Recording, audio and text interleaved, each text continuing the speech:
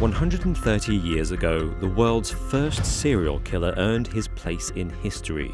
Today, come with Alex, Martin and me, Robin, as we brave the British weather to explore the streets where Jack the Ripper killed and mutilated 5 women, and got away with it.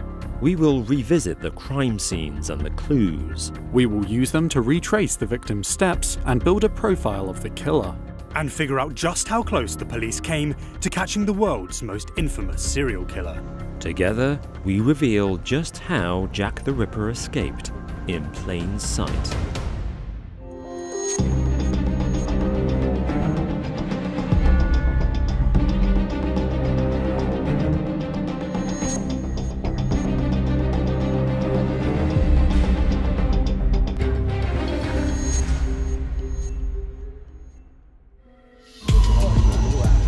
Finding the places where the Ripper committed his atrocities is no easy task. The ancient streets of Whitechapel are notoriously knotted.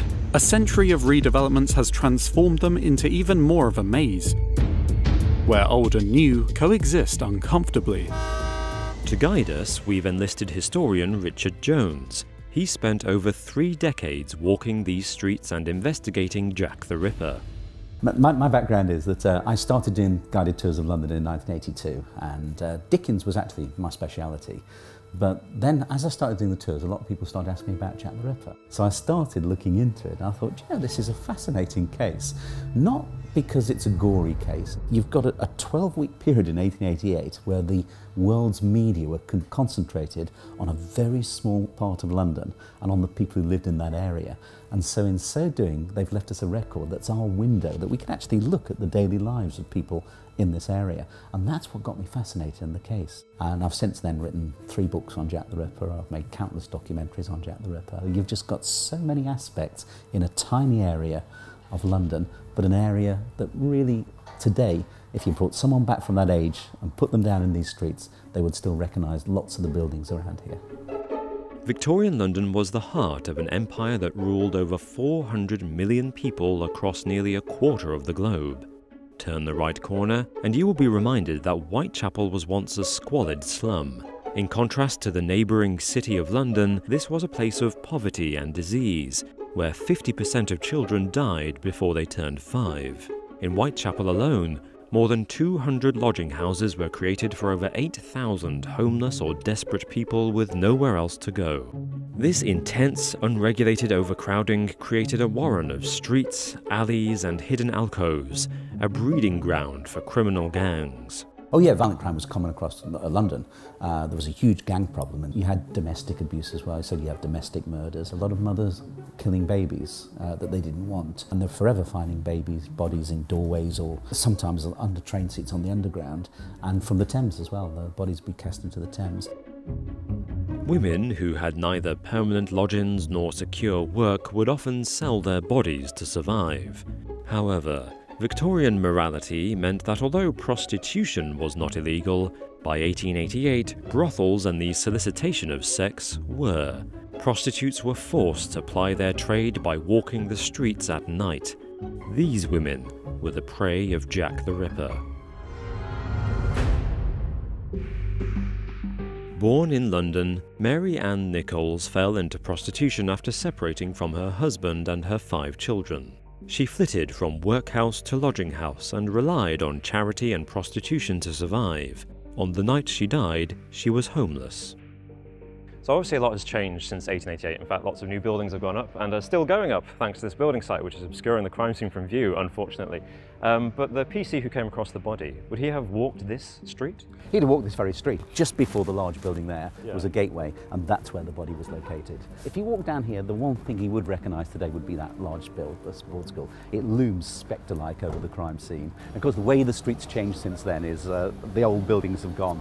Just on that side, you had a line of houses. Over the murder site, in fact, you had a place called New Cottage, and that's where Mrs. Emma Green and her family lived. And she was actually in a bedroom, sleeping in bed, overlooking the murder scene.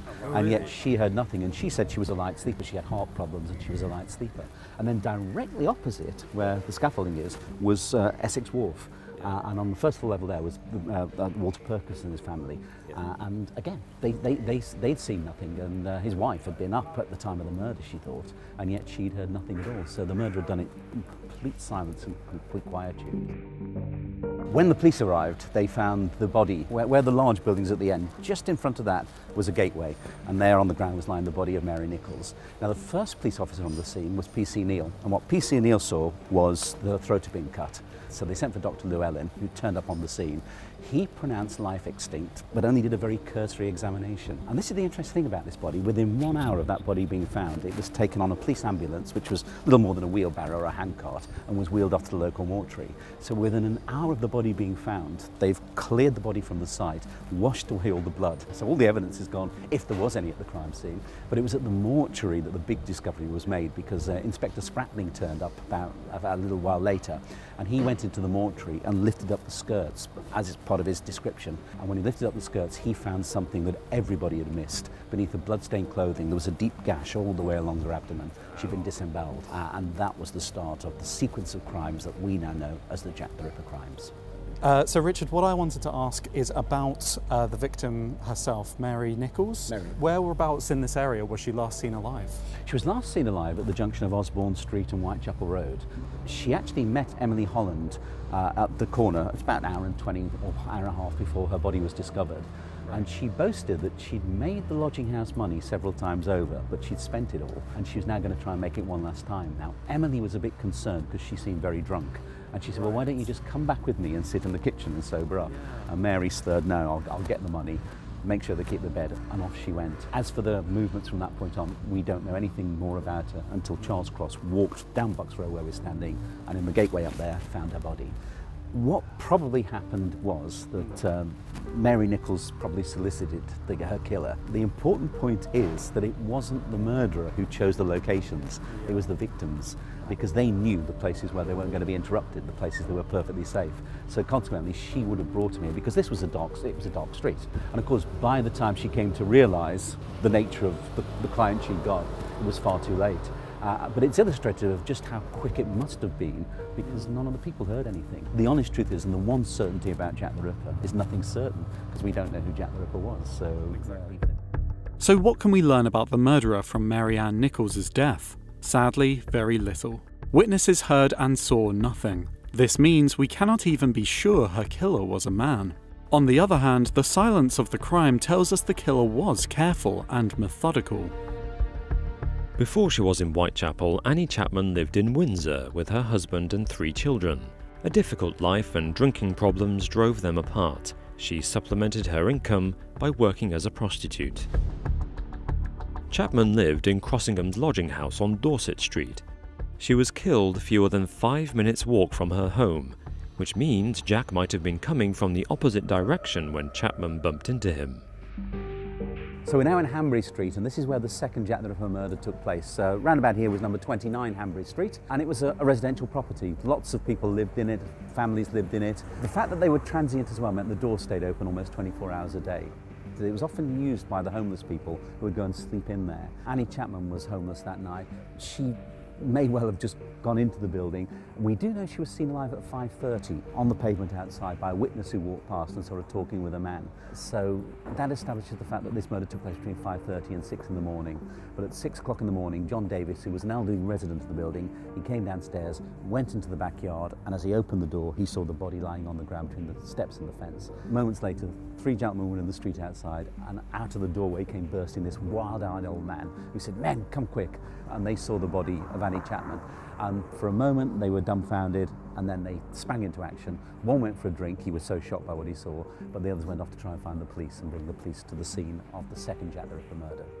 So did the response to this particular crime differ from the first victim? What did happen was Inspector Chandler, who was the first detective on the case, he did give instructions that nobody else was to be allowed into the building, so he did seal the scene. Dr. George Baxter Phillips, who was the divisional police surgeon, was the one brought to the scene.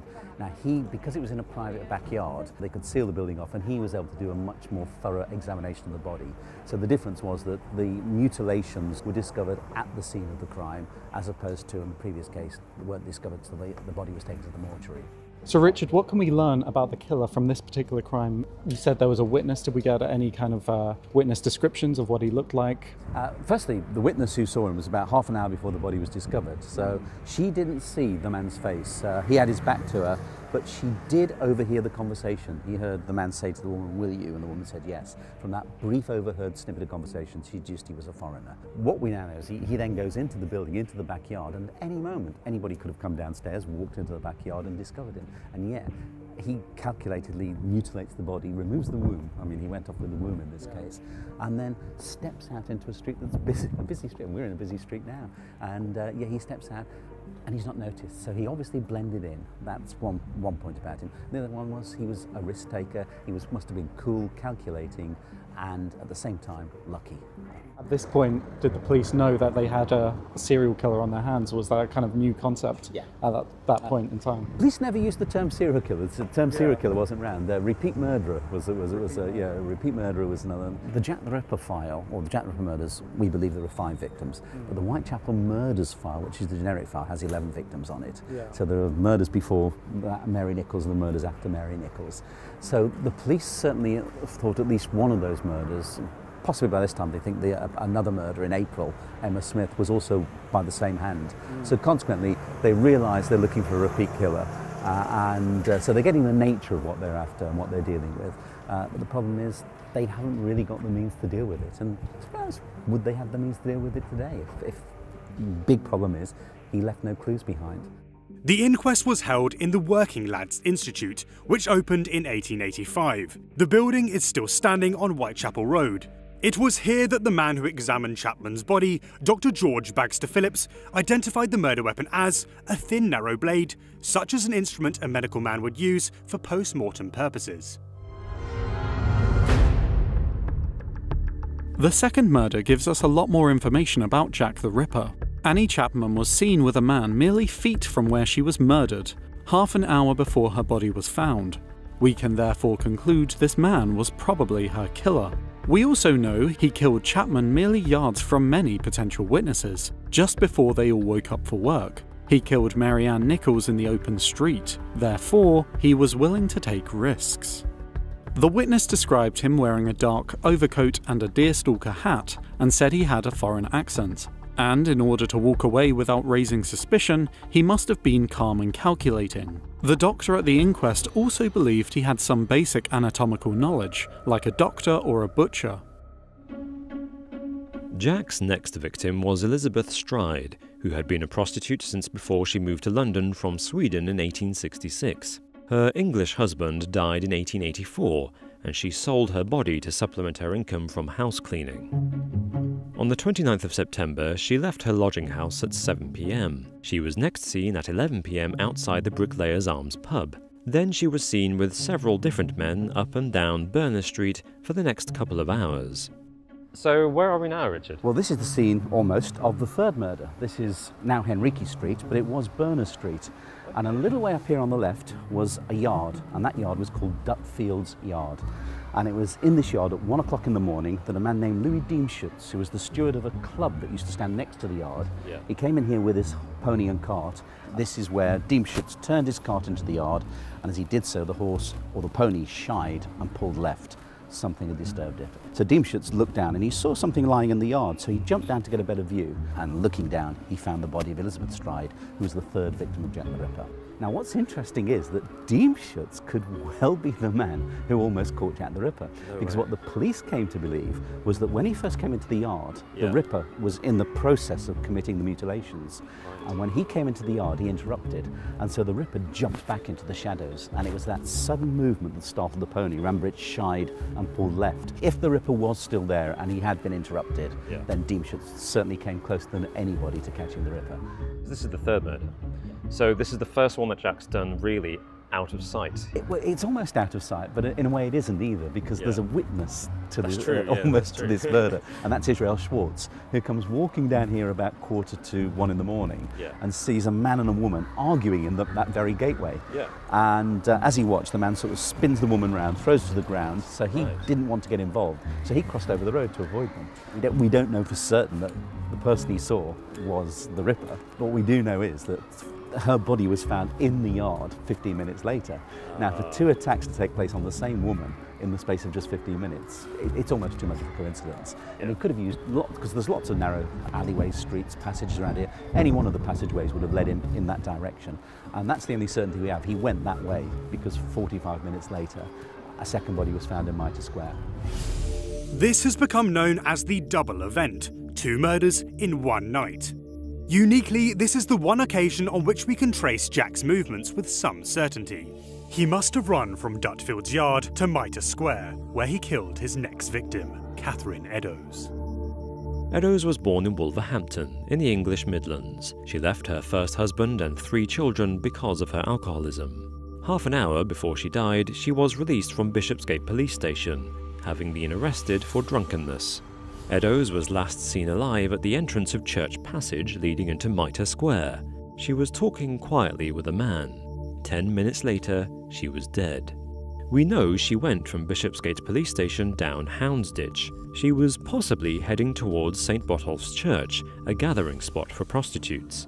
Is this where she met Jack? Perhaps, knowing prostitutes were likely to be gathered there, he went straight to the church from Hanbury Street to find another victim. So we're in the City of London and we've come into Mitre Square. And in fact, it's in this corner of Mitre Square that the body of Catherine Eddowes was found at 1:45 in the morning on the 30th of September 1888. She's the 4th victim of Jack the Ripper. Significantly, she's murdered in the City of London. And the City of London haven't had their own police force. So this is going to bring a second police force into the investigation. But Catherine's of an interest because just outside one of the passages over here, about 15 minutes before her body was discovered, 3 gentlemen came out of a club on Duke's Place out there and they saw Catherine chatting with a man outside the entrance to the square. And one of those men, Joseph Lavender, took a clear look at the man's face. Now, interestingly, he didn't see the woman's face because the woman had her back to him. But when he was shown Catherine's clothes in the mortuary, he was emphatic. Those were the clothes the woman had been wearing. The man, he was able to describe him. So he said he's about, is 30, around about 30. He said he was of a fresh complexion. He had a sort of a moustache, and the overall appearance of a sailor. So that was interesting. So he may well have seen Jack the Ripper. But then it gets frustrating because he maintained that he would never be able to identify the man if he saw him again. When the police arrived, probably within a couple of minutes of the murder taking place, the Ripper's headed off in that direction. Within a few minutes, the police are on his trail. They've gone into the streets because they're going into the streets and they're sweeping through the streets. And yet again, he wasn't caught. And that suggests that it was someone from the area because the traditional image of him in the top hat, the cape, he would have stuck out like a sore thumb in that area. Absolutely. When he went that way. When he went that way, he went that way because he fitted in. That's where he lived. That's where he felt secure. He was going to ground. And so it suggests somebody who lived in the East End of London. So you say that 2 police forces were brought in on this particular investigation. What kind of impact did that have on trying to catch Jack the Ripper or finding out exactly who it was? Probably increased the chances of catching him because since the 1830s they've had their own police force and their job is to police the 1 square mile of the City of London. Now, up until that point it was the Metropolitan Police who were in charge of the investigation. The significance of the Metropolitan Police is that they came under the jurisdiction of the Home Office, and the Home Office had refused to do something that was causing huge controversy at the time. They would not offer a reward for information. When they came into the City of London, the Lord Mayor of the city offered a reward, so rewards start getting offered. What it does is it proves that rewards would have made no difference whatsoever, because despite the fact they've got almost £500 in rewards on offer now, no information came forward that led to the apprehension of Jack the Ripper, which again suggests he was a lone killer. Had he been in with a gang of local criminals with that sort of money on the table, someone would have turned on him at that point. No honor amongst but no honor amongst it, but nobody did. Personally, I just think he was lucky. He knew what he was doing. By this time, he's got his confidence. He commits the murder. He knows that the police are on the way. He knows that these streets are going to soon be the search of a massive hunt for him. So he's off into the back streets, suggesting that he knew the back streets. He knew the area. Maybe he's a delivery person by day and he gets to know the streets in that way. And he's walking past these courtyards, or maybe they're a shortcut for him when he goes to and from the work or from the markets in the area. So he can commit his murders. And then if he's dodging in and out of these passageways, going between the police, because the police are searching for him, but the important thing is they don't know who they're searching for. And given the fact you've got something like 60 or so butchers and slaughterhouses, you've got people in those streets who are walking around in blood-stained clothing all night long. So, so if Jack was covered in blood, if he's covered in blood, he would just look like anybody else who worked he'd look like a slaughterman in the area.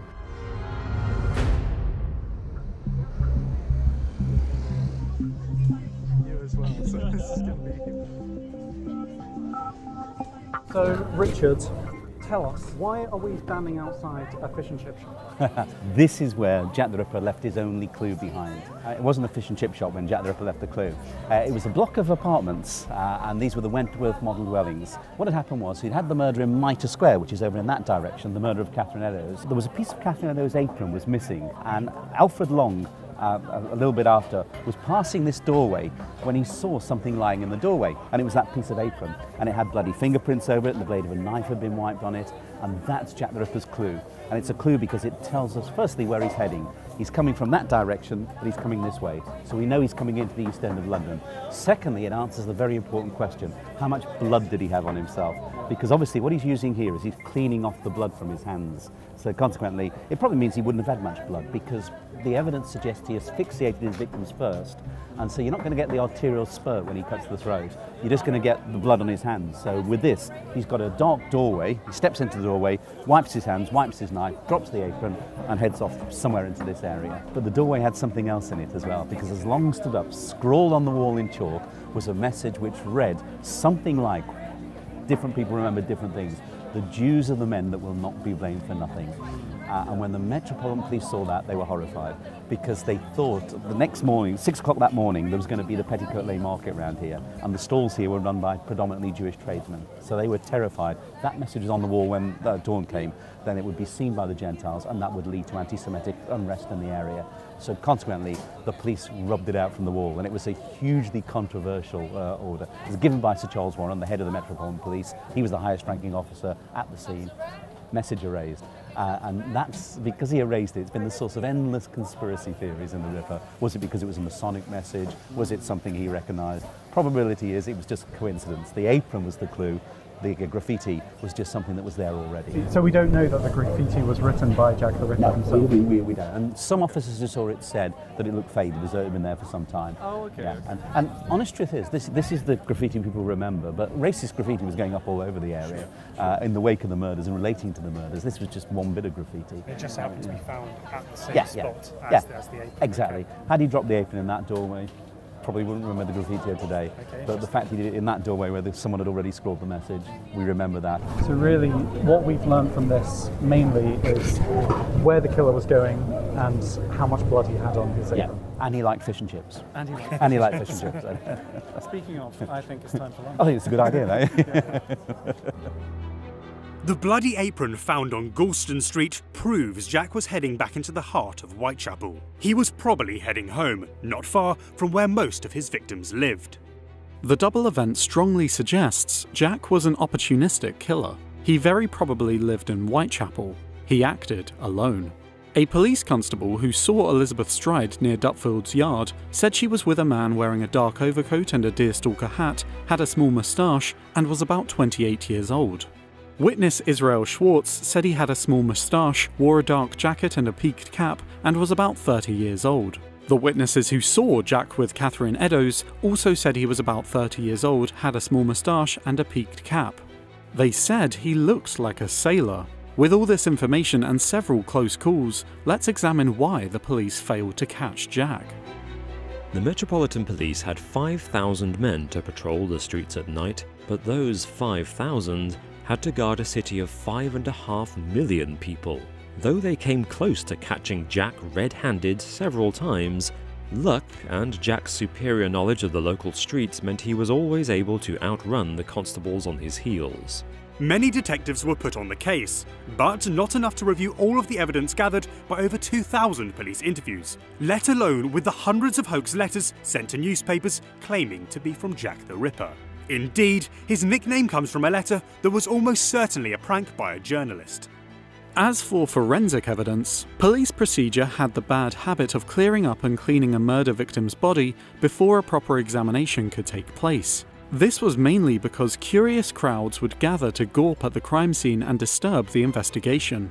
But crime scene photography was in its infancy. Detectives had no opportunity to properly search for small but significant clues. Moreover, Jack didn't leave any obvious clues behind. Fingerprinting began in 1901, and DNA profiling wasn't invented until the 1980s. The police were also not investigating just these 5 crimes. They were investigating 11 murders in Whitechapel, some of which we now know were not Jack's work. Nevertheless, the police were unwittingly pouring their limited resources into chasing many murderers, and not just Jack. In summary, there were not enough police constables who didn't know Whitechapel well enough, and forensic criminal investigation was not advanced enough to detect the tiny clues left by Jack. On the other hand, the increase in police patrols of Whitechapel after the fourth murder may explain why over a month went by before Jack struck again. So this is Commercial Street, and on Commercial Street in 1888, about this point here, was a street called Dorset Street. And Dorset Street was often referred to as the worst street in London. It had a population that was made up of people who were criminally inclined. But a little way up on the right-hand side was an archway, and that led into, or that was Miller's Court. And it was in there, in a room, number 13, lived Mary Kelly, and she's the last victim of Jack the Ripper. The police would never have had a chance to interrupt this particular crime because it happened in her room, didn't it? Exactly, yeah. There was no chance of the police coming across the crime scene. In fact, no chance of anyone interrupting, unless, of course, someone perchance dropped by to say hello or whatever. But aside from that, no.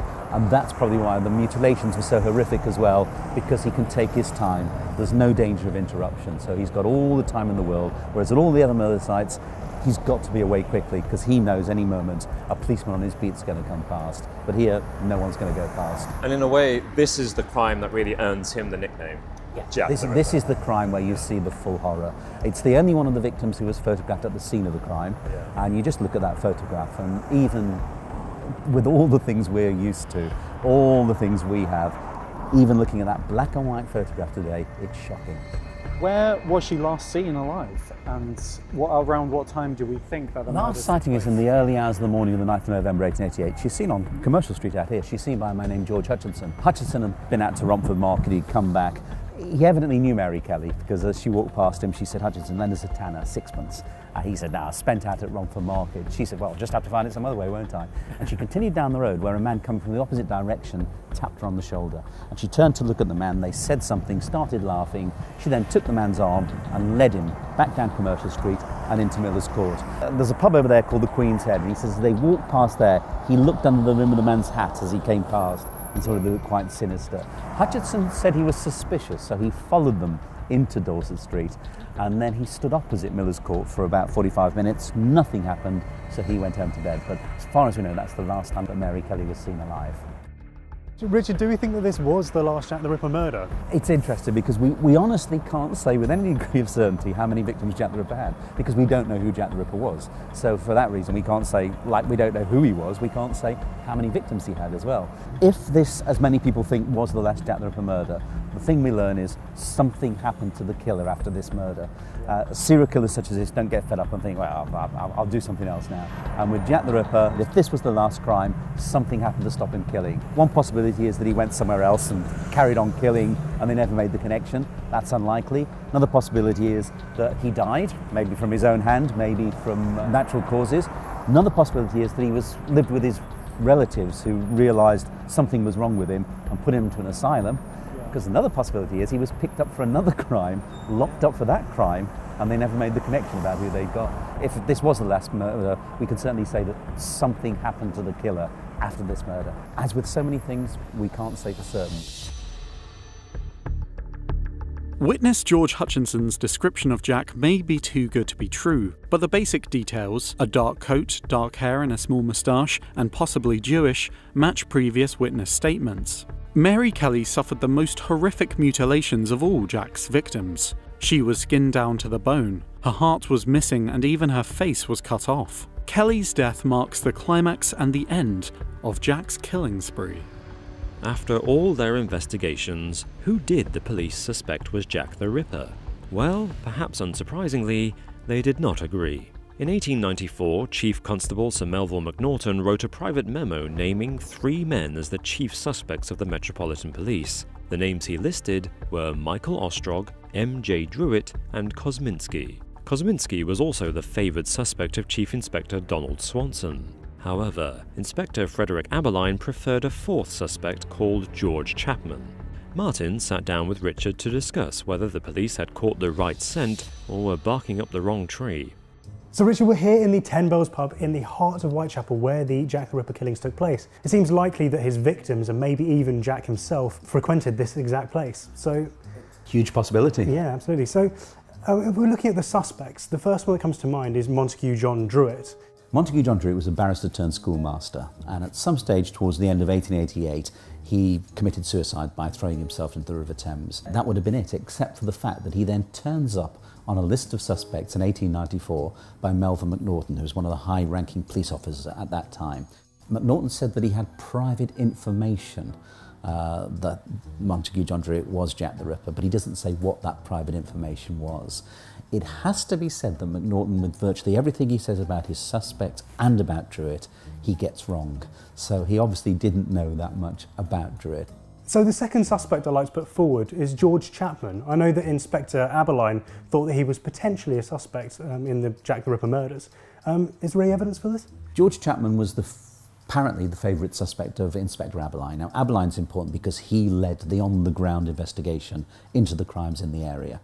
Now, Chapman, when he was brought to justice, he was a wife poisoner, and Aberline seems to have thought that anybody who could watch his wives die from slow poison was wicked enough to be Jack the Ripper. I see. Well, wicked enough, maybe, but we are talking different types of crime here. It's very different, isn't it, from the crimes we've seen? Yeah. So it seems fairly unlikely that George Chapman was in fact Jack the Ripper. So Chapman, probably not, although because of what Aberline says about him, he does have to be taken seriously.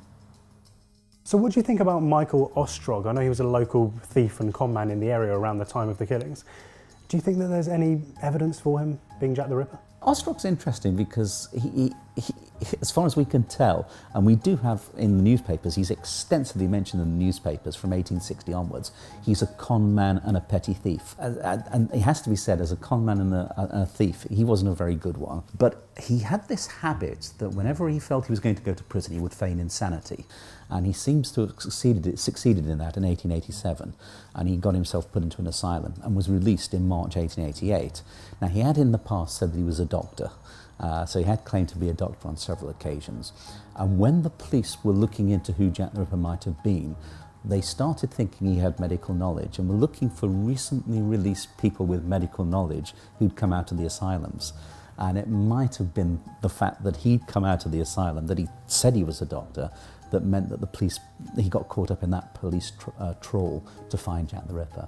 But again, I have to say, that what we know about him, he's certainly not the sort of person who would carry out this type of murder. And if he did, he'd get caught easily.